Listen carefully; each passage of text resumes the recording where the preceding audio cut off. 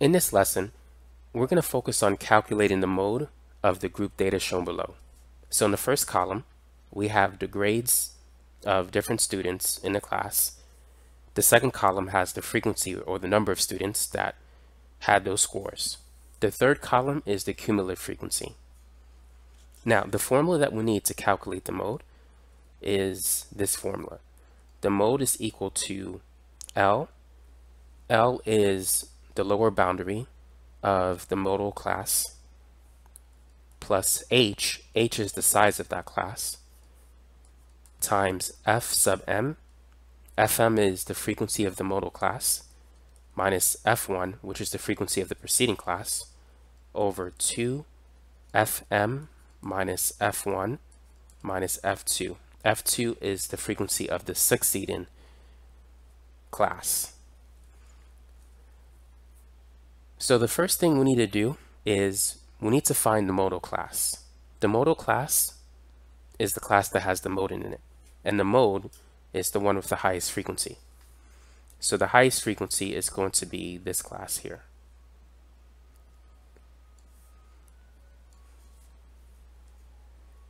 Now, what we need to do is we need to calculate L, the lower boundary of that class. If these two numbers are the same, L would be 70. If they're different, it's going to be the midpoint of those numbers. The midpoint of 69 and 70, which is basically the average of those two numbers, that's going to be 69.5. So that's the value of L. Now, H is going to be the difference between the upper boundary and the lower boundary of that class. The upper boundary, which is going to be the midpoint of 79 and 80, that's 79.5. The lower boundary, we know it's 69.5. So the size of the interval is 10. So that's H. We don't want to do 79 minus 70 because that will give us 9 and the answer will be different. Now, the frequency of the modal class, we have this number right here. It's 9. The frequency of the preceding class is this number here, which is 6.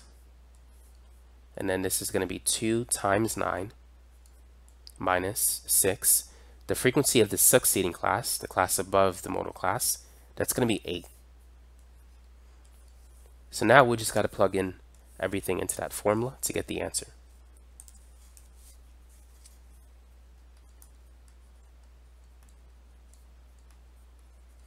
Nine minus 6 is 3. 2 times 9 is 18. 18 minus 8 is 10. 10 minus 6 is 4.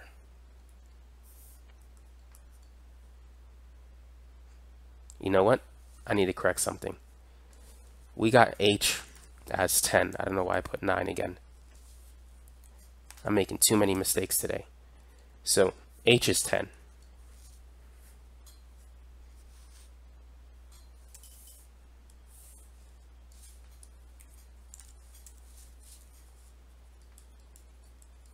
So this is going to be 69.5 plus 10 times 3 is 30 divided by 4.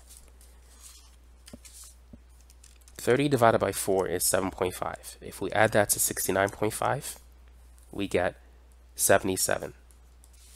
So 77 is the mode of the group data here. And it makes sense because 77 is within the modal class. It's between 70 and 79. And we can see why it's closer to 79 than 70. Notice that the majority of the numbers, they're towards the higher grades. More students scored higher than 70. We had less students scoring lower than 70.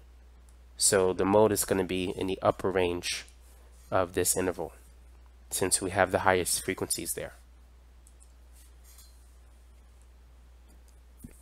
So that's it for this video.